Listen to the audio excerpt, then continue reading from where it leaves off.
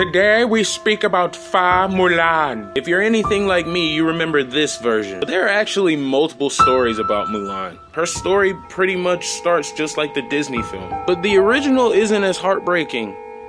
At least not in the beginning. Fa Shu was a general who actually taught Mulan how to fight. So since she couldn't find a man, she went to go take her daddy's place in the army and started kicking ass. After she was done fighting, the emperor came up to her and everybody in her camp and was just like, hey, take all these riches. But all she wanted was a healthy horse to help her make it back home. Happily ever after, right? There's actually one story where she comes back home from war and finds out that her dad is dead. She tried to move on, but the battle fatigue was too much for her and she ended up taking her own life. This ending actually makes sense to me. Fa Zhu spent a lifetime in the military, to the point where when Mulan mentioned his name at boot camp, they nearly shit themselves. But even if she didn't have to stand under her daddy's shadow, we're still talking about a badass bitch.